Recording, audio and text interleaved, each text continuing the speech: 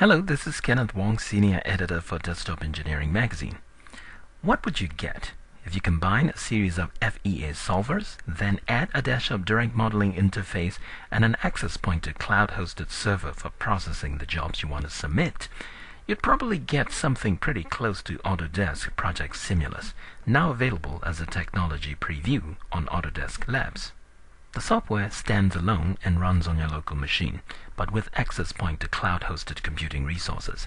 It's the type of Autodesk products that are hybrid, straddles between local and cloud-hosted resources, and it will become far more common in the near future, I believe. Project Simulus gives you the option to run linear stress, model frequency, thermal or thermal stress analysis. Now once you pick the type of stress test or analysis that you'd like to run, the software prompts you to load a model either in some supported form of CAD files or some neutral file formats. If the design file that you brought in is too detailed and you feel you need to simplify it, you can select the Simplify environment. This is a brilliant setup. By controlling the parameters of the details you'd like to remove through a slider bar, you can automatically let the software select them. No need to handpick them individually one by one.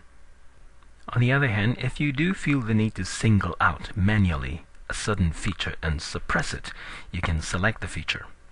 That's a clever way to disregard the feature in your analysis without actually changing or altering the CAD geometry of the design itself. In the geometry editing environment, you have your recognizable Inventor Fusion commands, the push-pull direct editing tools that you can use to decrease or increase the thickness or radius of your features.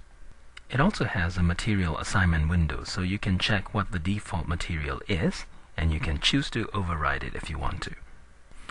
Now that your model is where it should be, you can apply constraints. Where the object is fixed, for instance, then apply load, pressure, or gravity, and get it ready for analysis. Now just to make sure you've got everything in order, you can run a pre-flight check to see if it passes. Now once you get a pre-flight pass, you can choose Cloud Solve, which instantly gets your data up into a remote server where your analysis is processed. The good thing with this approach is you can continue to do your CAD work or clerical work on your Microsoft Office applications while your analysis is running, because your local CPUs are still free to take on any task you want to throw their way. Here then are the results shown in several different ways: displacement values, stress, safety factors, and so on. And if you run more than one scenario, Simulus gives you actually the option to see your results side by side. In my view, Project Simulus points to a new way of delivering analysis tools. It combines the most important elements in analysis: an easy editing environment, a simple pre-processing workflow, along with the ability to tap into cloud-hosted processes to run the job. Until next time, this is Kenneth Wong, somewhere between his local machine and the cloud in Project Simulus.